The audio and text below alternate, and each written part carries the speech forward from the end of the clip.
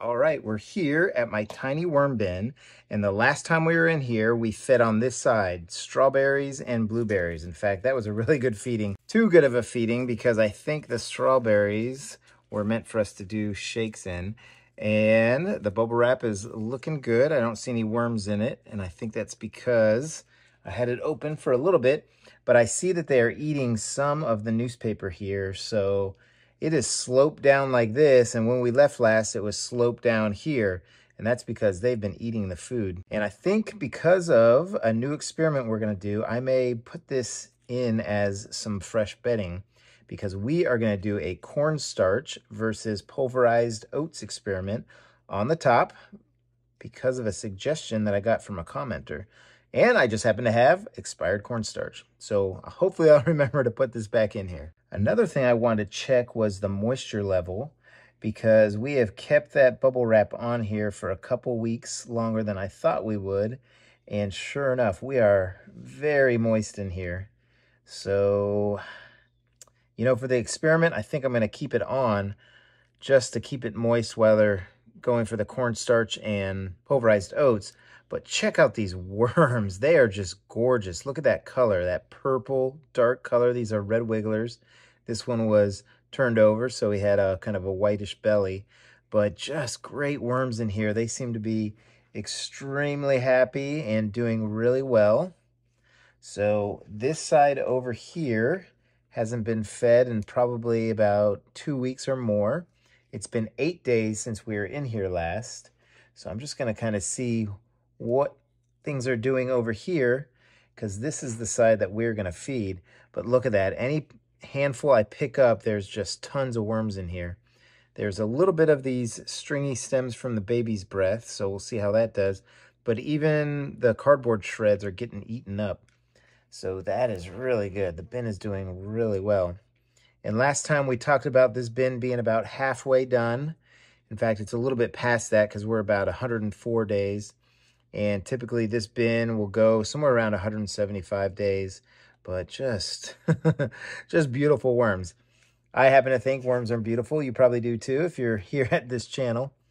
But I am just going to kind of air this out a little bit. And I do that so we don't get any pockets of ammonia smells or fermenting.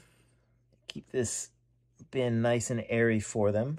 I'm only in here every 7 to 10 days, so this is nothing compared to what they would be under in the wild. So let's go ahead and go over to the other side, which is where we fed, and see how it is doing. And that's right, I put some of this stuff on top. I had meant to put it on the bottom. This is very odd, whatever this is. Almost looks like, I thought it was plastic, but I think it may be banana stem, so it's okay. It just was really shiny to me. Keep digging down here as we get closer to the strawberries and blueberries, and yep, we're getting more and more worms. Oh yeah, look at that. Just a ton of worms right there. Almost a worm ball. I bet you as we get closer to the food, there's just gonna be a lot. Now, we started this bin with right around 600 worms. So we'll see if that's the carrying capacity of this bin or if we get more. And for this particular bin, it's a very tiny bin. I mean, it is only 3 gallons and probably only a gallon worth of volume in it right now. But I individually count out the worms. That's how I separate the worms from the castings. I only do that in this bin, not in my other bins. Check it out. Okay, there we go. Let's just kind of look at this and break it up as we go. Now, I should have squeezed the blueberries, and I didn't, but I think they were far enough gone that they were able to get to all of them. And the only other thing that we might also find is maybe some strawberry tops. But after 8 days, they really went for that. They really went for this feeding zone. Keep going through here, and it was quite a bit of food, so I'm impressed. They are doing well. Good worms, good job in here. Let's get this corner. It's definitely more moist than I'm used to. You can probably see some of the glistening down here, but that's fine. Nothing is pooling, so things are a-okay. All right, I'm gonna kind of push things over here so I can get to the other side, and that's where we're gonna feed. in our kind of ping-pong feeding that we're doing here in this bin. I like how it's working. They're definitely transversing both sides and going across. We definitely saw more in this zone, and even though it was higher when we started off after our feeding, it got lower. So let's go ahead and set this up right here. I get a little buddy here on my finger, so I'm gonna put that in. And right here, the executive producer, who is my lovely wife, let me know that this is probably the end of a rose stem. And I think she is right. That is definitely the end of a rose stem that we put in here several weeks ago.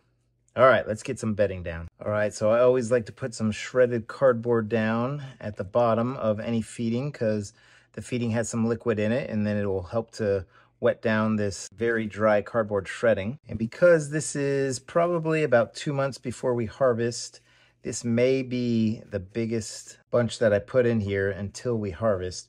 Still probably put a little bit, but that is a lot. In fact, I'm gonna put even more. The executive producer said that she felt like it needed it because of the moisture, and I agree with her. And these shreds are really tiny. You get an occasional one like this, but they're even smaller right there. And I think this is a micro shredder. I've had it for about 3 years. I've got affiliate links, and it just swallows cardboard boxes. It's amazing. One time I saw on YouTube somebody putting their cardboard through a 12-sheet cross-cut shredder.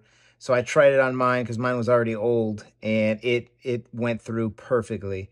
So I've been using that for about 2 years. So 3-year-old shredder just actually tearing apart cardboard. All right, so here's what we had in mind for the feeding. Because they ate those strawberries and blueberries so well, they're gonna get some veggies. We've got some broccoli, some cucumber. Both of those should go pretty quick. We've got a lettuce stalk and some tomato. And then we've got a bit of a slow food, which is this apple right here. So of all the food that I have in here, the apple is probably one that will take the longest. So let's go ahead and set up their feeding zone here. Just kind of put it all around, and very liquidy. I freeze my food and then I let it thaw just a little bit on the counter while I'm waiting. And I like it to be a little bit still frozen just so any kind of insects or things won't land on it and lay their eggs. It is an indoor bin, so I don't really have any of that stuff in my house, but just in case. I like to keep my bins free of any kind of fruit flies or gnats, those kinds of things. But this is a really good feeding. They are gonna just flock over here, I think. Man, I am off my game. Executive producer again saved me. She said, when is this supposed to go in? So this is the top newspaper that we had. And I'll just throw it in here with the food, no big deal. That might actually help them go after it quicker. I found that when the food is mixed with bedding, they really attack the bedding. In fact, with the top feedings of the dry food and worm chow, the pulverized oats, the worms just absolutely attack the newspaper that I have on top. So maybe we'll get a little bit of insight into if food does the same thing with them. And I am going to add our amendments right after this, in addition to adding them on top. So the first amendment is pulverized oats, and I just like to sprinkle it lightly all over the food. Try not to mat it down or bunch it up too much, because when water gets to it, it almost becomes like a concrete and the worms can't get in it. And then almost every time I feed, I give them some pulverized eggshells, and that is the grit that I use.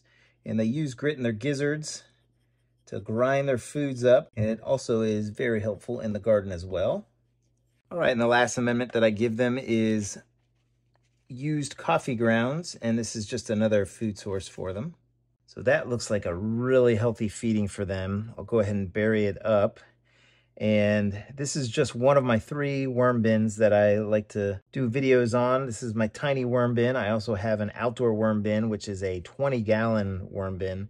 And I do all kinds of good experiments out there. That is my workhorse, produces lots of castings. And then I also have a Vermihut worm tower. And that is just another unique worm bin, really great for beginners. So go ahead and check those 2 worm bins out. I've got playlists for both of them. And what we'll do now is we will set up for putting our amendments and starting our experiment on top. So I think what we'll do is we will do, they already have oats over here, so we'll do cornstarch on this side and we'll do oats on this side. And then we'll put the newspaper down and then we'll see how they do. Because I'm gonna come in here every day and take a little bit of film to see how well they have eaten down the pulverized oats and cornstarch. So I'll probably be a little bit more graceful with the pulverized oats, and that is because I am right-handed. So let me we'll pick the dividing line right there, and we'll give a good sprinkling, trying not to put too much on there. I think that will do it just like that. And then here's the cornstarch. It expired in December, and it's got kind of a lip here, so we'll see how well I do in putting this down. So here we go. Okay, now I'm noticing that this is almost like a fine powder, whereas the pulverized oats is just a little bit more gritty. So I don't know if that will have an effect, but this cornstarch is absolutely way finer than I can get it in my blender. So here we go. I'm not doing too bad. I'm pretty proud of myself here, left-handed. But let's see, maybe a little bit more cornstarch, just trying to put the equal amounts on there too. So maybe a little bit more. I say that and then I'll probably dump a whole bunch out. But this should be pretty neat. This should be a pretty neat experiment. And then maybe after this, if they go for the cornstarch, I might add both cornstarch and pulverized oats into one container when I feed. All right, so since we started a new experiment, I'm gonna put a new piece of newspaper down here, and then we will finish it off with our bubble wrap. So that should about do it. So hope you're all having a great day. I hope your worm bins are doing well. So happy vermicomposting, everybody. Take care now.